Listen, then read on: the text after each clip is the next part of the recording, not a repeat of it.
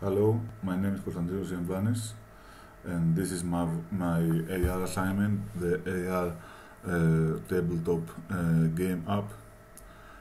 As you can see, we have some virtual buttons on the left, and as we were clicking through those, we instantiate board games, different kinds of board games, like chess, backgammon, and checkers.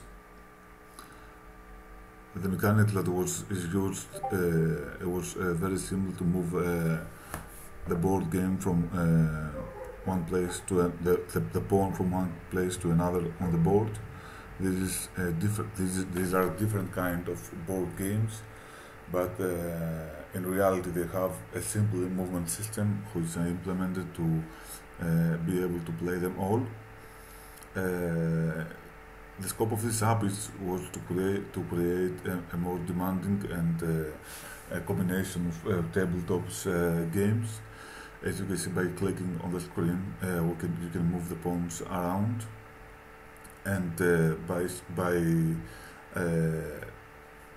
play each turn, the players can switch between games pretty fast and play in combination of strategy games that are already very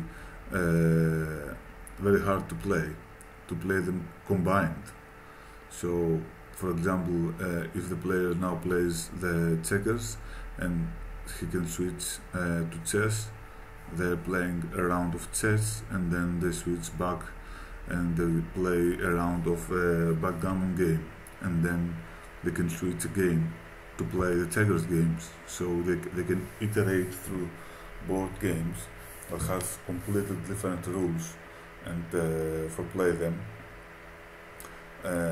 with completely different strategies to win, and iterate through them, and with a simple mechanic of the player be able to touch a space on the board and select the pawn he wants to use. He can move all the pawns around in every game very easily, and is very easy to do through different games.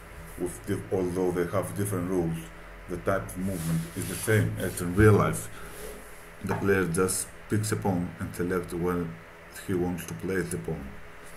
As you can see here, we go now to the backgammon game, and the player again he can move the pawns around very easily without being hard at all, and without depending on the actual rules of the game he's playing.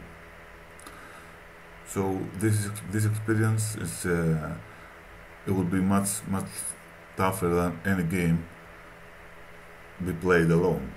So if you combine like 3, 4, 5 games for masters of strategy games, that will be a very challenging and very pleasant experience. As you can see now, the state of the each board game is stored. So every time they switch from board game to board game, the board stays exactly the same as they left it in the last turn. So all the state of the game has been stored for each type of game.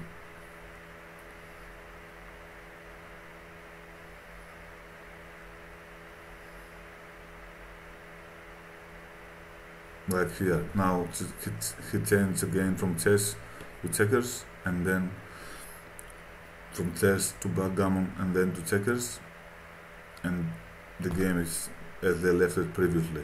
Even if you close the app and you try to instantiate the game again, you can start exactly in the same position.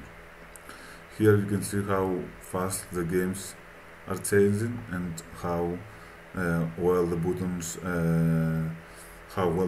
react to on press click when the player press them, and all the state of the games have been stored, as you can see, throughout the game. Now you will see the type of basically actual gameplay, how the player selects a pawn, a space on the screen, and the pawns, and he moves around. It's very easy to do, as you can see, and it's very practical for all the different type of games that use just the same game mechanics. Choose a pawn, choose a place, and then move the pawn. That was my assignment. Thank you very much. My name is Konstantinos Yavanis.